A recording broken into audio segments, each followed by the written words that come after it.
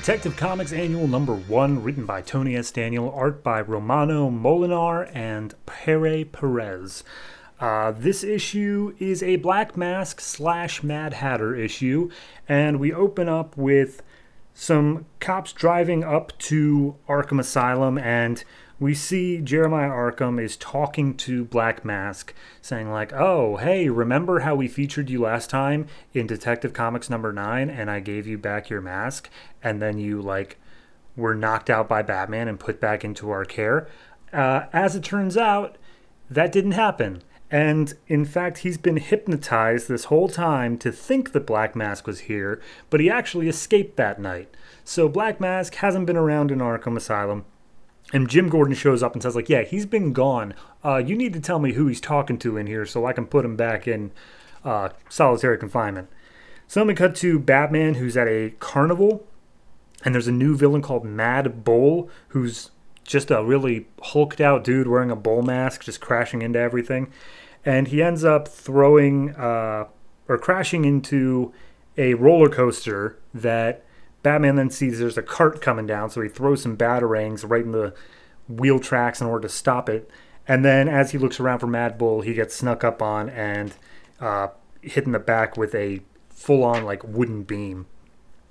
So then we cut back to Arkham, and Gordon's talking to Clayface, because I guess Black Mask and Clayface had a thing. And Clayface is like, yeah, I didn't like Rowan. He was mind controlling me, but I'm sure as hell not talking to no cops. And Jim Gordon's like, oh, so you're just going to be his bitch then? And he's like, you don't know nothing, Gordon.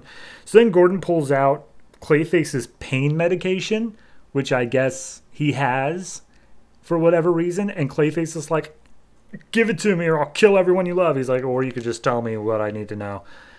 So then we cut back to the carnival, and Mad Bull makes his way to a carousel that has all of the heads cut off of the animals on it. And I guess he wanted them, but Batman sneaks up on him and knocks him out and realizes oh, wait, he was hypnotized. And I'm willing to bet that if I take some samples from him and from those carousel animals, I'll be routed right back to Black Mask. So then we get a short little thing, I guess the next day, where Bruce Wayne rides in on a horse to Alfred, who's just like, hey, here are the samples you wanted. Turns out they match, but nothing about Black Mask. And he's like, oh, well, I'm sure it's somebody that has something to do with mind control or hypnosis. And we pull up a whole horde of people that I guess were part of the False Face Society, which happened pre-New 52, but we're just folding it into continuity anyway. And he explains how it was a whole group led by Black Mask. They all had some sort of mind control power or something like that. And once he went to jail, it all fell apart. So now we're looking for anyone else who has any mind control stuff. And we zoom in on the picture of Mad Hatter and then cut to a circus clown who looks exactly like Mad Hatter. But they're not saying that. They just say, oh, hey, the cops are here at the carnival. They're raiding the place. And this guy named, I don't know, Mr. Dempsey. I think it's Edgar Dempsey.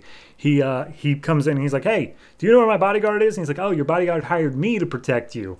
Right this way, sir. So he leads him into this tent and then knocks him out and delivers him to Black Mask.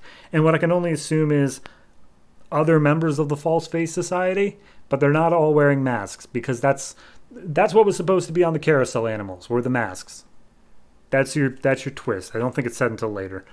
So Batman meets up with Jim Gordon, gets some more backstory on how in Arkham Asylum, Black Mask actually went kind of crazy because Edgar Dempsey was the one he left in charge to take care of the masks. And he was supposed to use the masks in order to influence the jury to let Black Mask's normal guy go. What's his name? Roman Sionis. So he didn't do that. He got betrayed, and then he had to plea insanity in order to get out of it. And Batman's like, okay, well, if we're talking about mind control, I'm 99% sure Mad Hatter's going to have something to do with it. So they cut back over to the carnival. Black Mask is trying to break Edgar. I'm already blanking on his last name again. Edgar's mind. And they end up throwing him around a little bit until finally he's like, oh, I've built up an immunity, but I'll take you there as long as you don't kill me. And they're like, fine, whatever, let's go. So then we see Tweedledum and Tweedledee get attacked by Batman because he's looking for Mad Hatter. They, I guess, give him up, but we don't see that happen. They just say, yeah, you got nothing on us, Batman. He's like, let's find out. So then we cut to the Gotham Museum of Natural History, and they're making their way through, and they get to an exhibit of a bunch of like Native Americans all wearing masks, and they don't look anything like the False Face Society mask. And Black Mask is like, what the hell is this? And he's like, oh, the guy, he experimented on him, he changed him. And then Roman's like, oh my god, you suck so hard. So he tries killing Edgar, and Edgar's like, I can't do that now, I'm under protection. So then he's stabbed through the chest with a spear because Black Mask has other ways of doing things, and all of the people in the display wearing the fake masks, or the real masks, I guess, all start attacking the False Face Society. So it's an all-out brawl, and wouldn't you know it, the circus clown reveals himself to be Mad Hatter. Who would have thought? So then it's honestly like a back and forth here so many times, but the long and short of it is that Roman almost gives up his mask because he thinks Mad Hatter has a drop on him, but then Batman shows up, crashes the party, and they even out the battle a little more. They have a literal like psi battle where they're just trying to mind control each other. And as they're doing so, Batman comes in, kicks Black Mask in the face, cracks his mask, which then causes this huge beam of light, to which Batman then just reaches out, takes hold of the mask, and then we cut to like a day later when Batman says, like, I don't remember anything after the white light, but somehow I managed to make it out of there, had all of them in custody, and delivered the black mask, like actual mask, to you for evidence.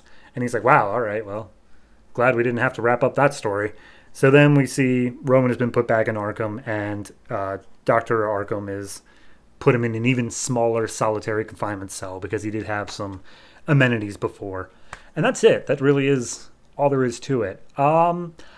I had not read, I believe Tony S. Daniel was actually on the actual Batman comic just before the New 52. I might be incorrect on that, but I'm willing to bet that this Black Mask story was like the thing that he was doing right as they transitioned. And I guess he just really wanted to wrap up that. And they were like, look, we can't involve any like pre-New 52 stuff. So they just gave him that one tie-in and then this annual. And they're like, okay, you're good. You told your story, got it out of your system. I might be entirely wrong on that, but I think that makes sense as to what happened. As for this issue, it's fine.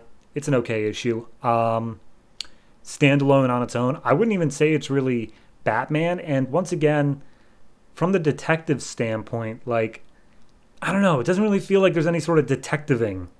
And that's fine. Detective Comics doesn't have to be focused on, like, the procedural aspect of it. But it was starting out on that so hard, and now it's just like, I threw Tweedledum into Tweedledee, and then I got some information.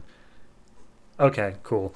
So overall, I'd say this is like a solid 7. It's fine. It's unoffensive. It does nothing particularly wrong, but it's also doing nothing particularly amazing either. It's competent in every way.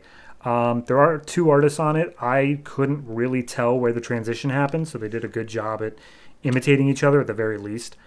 But yeah, no, it's just a fine annual in general. It's not one to be remembered as an all-timer, but it might be the wrap-up to Tony S. Daniel's previous arc, so if you know of that, it might be worth checking out.